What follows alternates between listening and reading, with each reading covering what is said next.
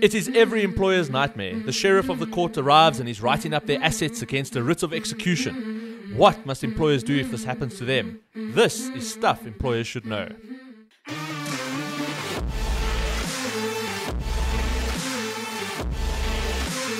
Welcome to Stuff Employers Should Know, the podcast navigating the legal complexities of South African employment and labour laws. Proudly brought to you by LabourNet, management's ultimate HR solution. Hey, and welcome to the podcast. I'm Barry Gordon-Davis, and as always on the levels, producer yes like it, Ismail. In my line of work, I've had this call from many clients. The sheriff of the court has just arrived at my business and is busy writing up my assets for failing to adhere to a CCMA arbitration award that I didn't even know about. So what do we do in these situations? It's a nightmare situation, and it's a heat of the moment situation, and we know most employers don't usually react kindly to it. They're usually quite upset about it, and we really want to just outline what to do when this situation unfortunately might arise, and to advise us on what to do and step by step dealing with such situations. We are joined again by attorney Samantha Walker from LabourNet. Welcome back to the show. Thank you so much. It's good to be back. So, firstly, what would bring about the situation where a sheriff would arrive at a business and starts writing up assets as part of a writ of execution? What has happened to get us to this point? So if there's a warrant out, a writ of execution, whatever you want to call it, if a warrant exists, that means an award exists from the CCMA. Now, either that's been maybe a default award because you didn't know about it or you didn't attend, or an actual arbitration award where you may have lost the arbitration. And to get to that point, that means that the sheriff wouldn't just arrive at their own accord. There would be a process that was followed by the applicant in this instance. In both instances, an applicant would have to do what? 100%. So the sheriff's just not going to rock up at your offices, without instructions. So what essentially would happen is the employee, after getting that award, whatever type of award it is, they would then get it certified at the CCMA and then get a warrant of execution issued by the CCMA, and then they would instruct the sheriff on the back of that warrant. That warrant is a document that empowers the sheriff to come and attach goods at your premises. Now, a lot of employers might go and say, well, where's the authority? Surely it's only the court that can do it. How can the CCMA go and certify this award on behalf of the court? So, yes, courts have the authority to do it, but that certifying process that I spoke about in terms of Section 143, that certifies a CCMA award and gives it the same level of authority as a court order from the Labour Court.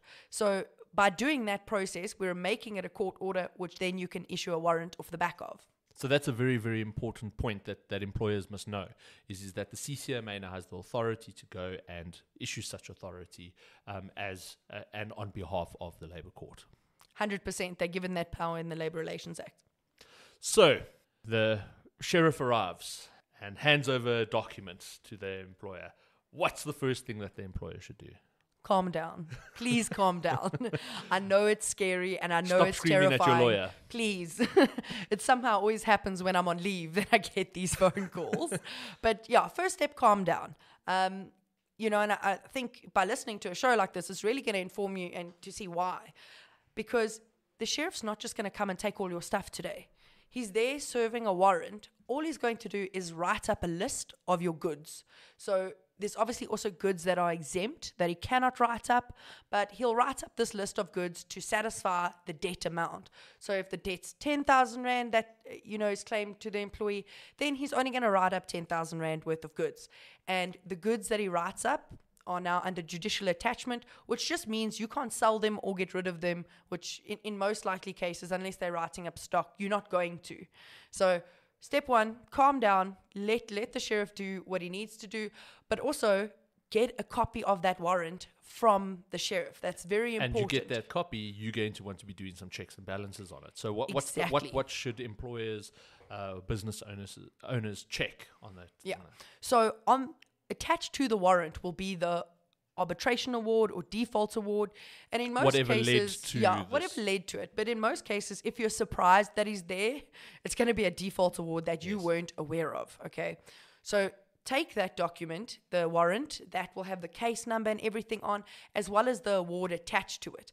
I then suggest you phone the CCMA call center. Give them that case number and ask them, has an award been issued?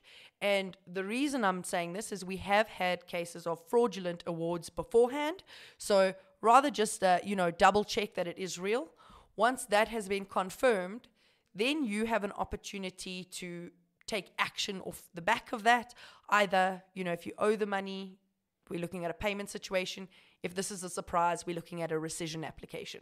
Now, part of the checks and balances, I have had scenarios where employers have gone and basically thrown it back at the sheriff and said, well, the company's name is spelled incorrectly, or it's listed as a PTY Limited when I'm actually only a CC.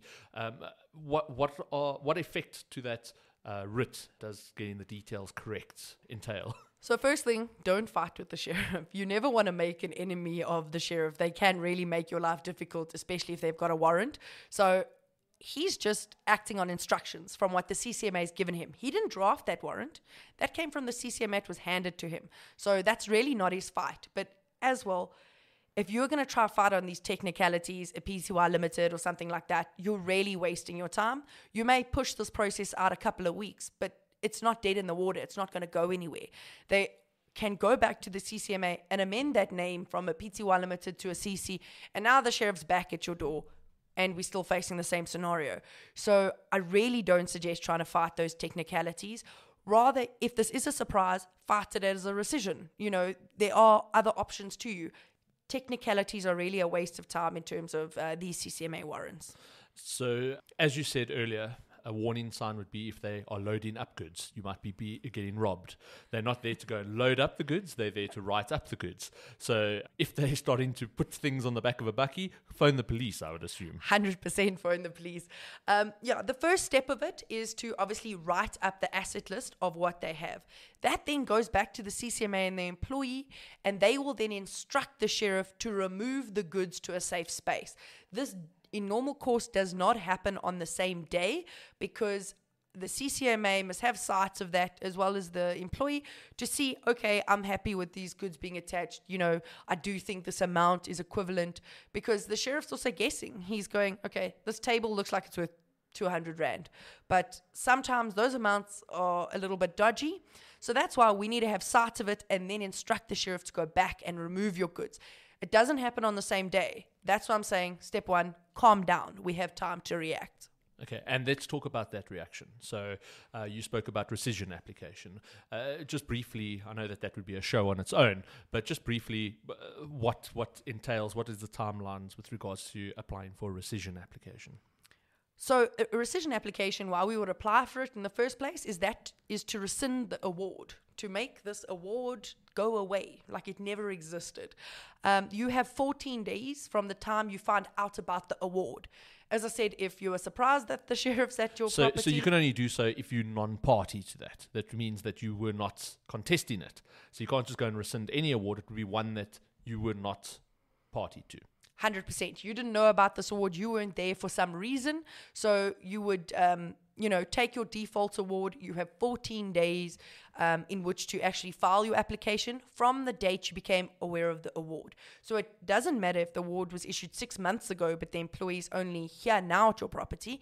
That also, it doesn't expire, in that regard. You've got 14 days to then file an application for rescission when you became aware of the award, and then in that application you would literally explain why you weren't there. Show good cause. So we need to explain why you weren't there. It's generally because you did not get the notice of set down. The details on the original application were incorrect, or the like. There were many reasons. Many reasons. Generally, it's the employee's given your incorrect contact details to the CCMA. They've given a fax number. And you don't even have a fax. It's my perfect favorite, yeah. Now, with regards to that rescission application, let's say, for example, as you say, the sheriff might come back later because they've now done that writ and they want to now go and secure the goods. That rescission application, would that then stay the process? So the rescission application will stay the process until it's been finalized. But a very important point is when the sheriff is there, get his details. Work with the sheriff, not against him. Get his details, particularly his email address or the email address of the, whatever sheriff it is, whatever department. Get their email address, even if it's one of those info @. They generally respond very quickly.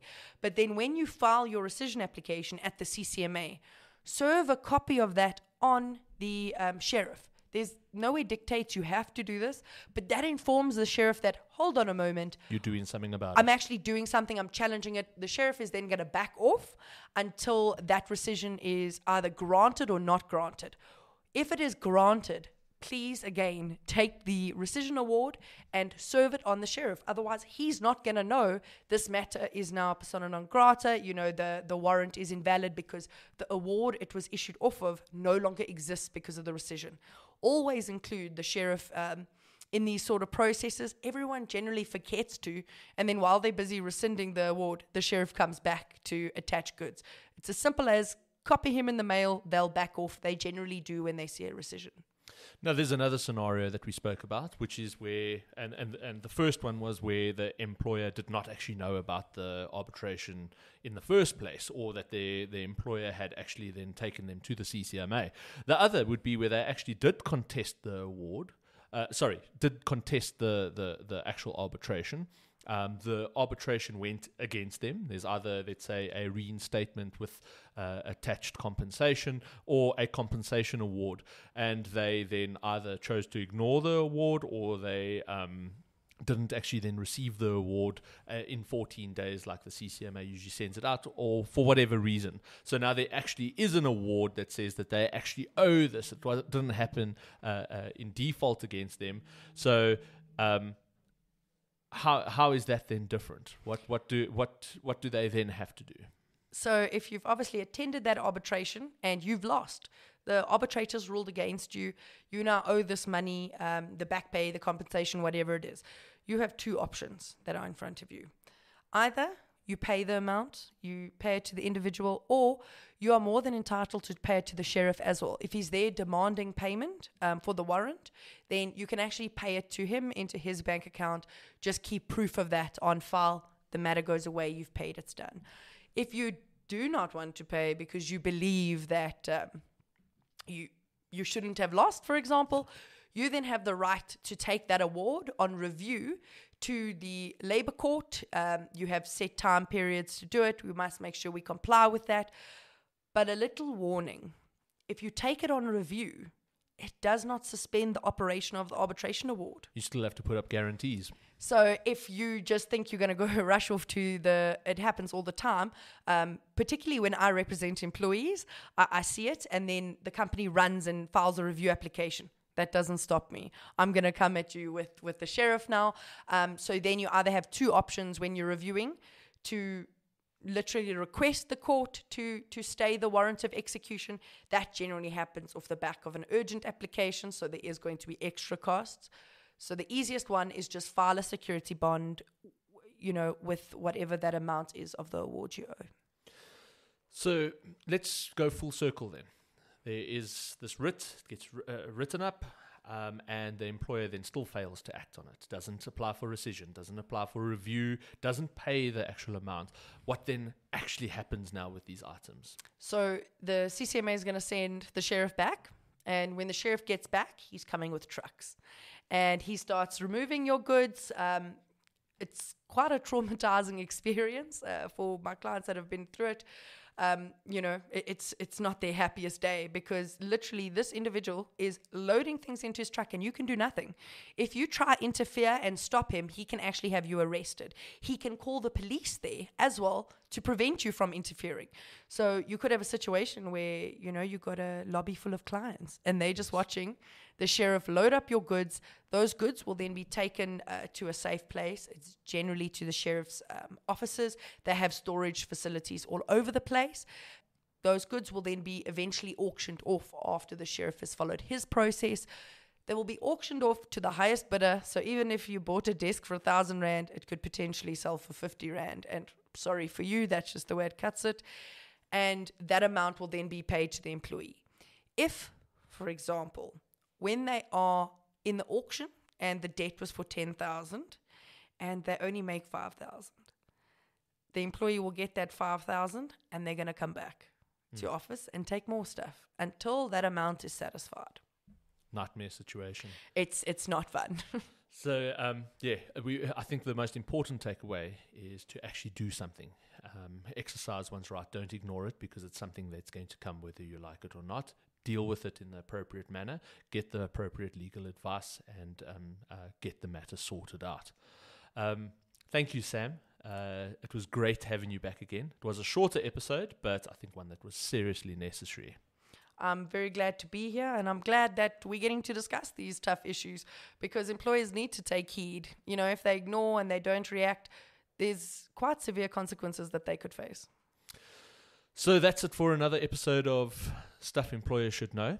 Get in touch on social media or drop us a mail at sesk@labornet.com. Let us know if you've ever been in this situation before. Also, let us know what you think of the show and what topics you would like us to discuss. It really helps us in creating content that you really want to hear. So from myself, BGD, and Yas, till the next show, thank you very much and cheers. Stuff Employers Should Know was proudly brought to you by LaborNet, management's ultimate HR solution. For more episodes from Stuff Employers Should Know, go to Apple Podcasts, Google Podcasts, or wherever you play your favorite shows. Case law or statutes referenced in the podcast are current at the time of recording.